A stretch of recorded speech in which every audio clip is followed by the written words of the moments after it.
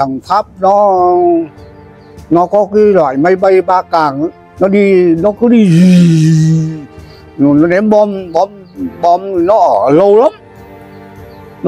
lắm mà nó ném thế là một chiếc ấy, nó ném có khi hàng mấy chục cái quả bom cơ. Cái điểm bắn phá chính của nó ấy là ở chỗ Pha Đin đấy, nó thì cắt cái đường tiếp tế của mình ở chỗ Pha Đin mà. Thế là cái đường chính của quốc lộ số 6 này là mình không đi được, ở dưới xuôi là tiếp đầy kia thứ này là không lên được. Mình phát động quần chúng đi lấy đá để lấy đất thì khó lắm. Thế là bằng hình thức là chặt cây rừng ấy, cây gỗ đấy, bằng thế này bằng tay này. Thế là từng bó để ở dọc đường ấy. Thế là máy bay nó ném bom cái thì mình vứt cái bó củi bó cây ấy vào.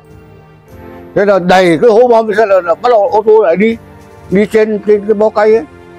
Cứ ban ngày thì là mình sơ tán hết, không có một bóng người nào ở dọc đường này cả, không thấy ai cả. Cứ chập tối 5:30 là bắt đầu chập tối một cái là bắt đầu ở trong rừng kéo ra đông lắm.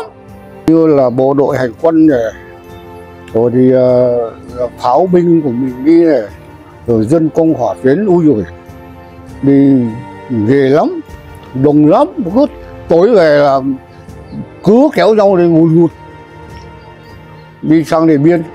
Công hỏa tuyến ở dưới xuôi lên cơ. Thế là một cái chiếc xe đạp đấy là nó thồ có khi đến hàng hai tạ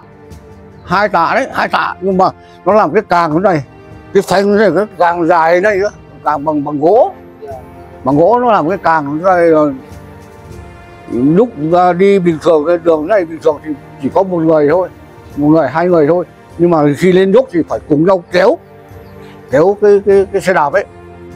Toàn là thanh niên nó đi hỏa tuyến, nó gồng gánh này các thứ là đi âm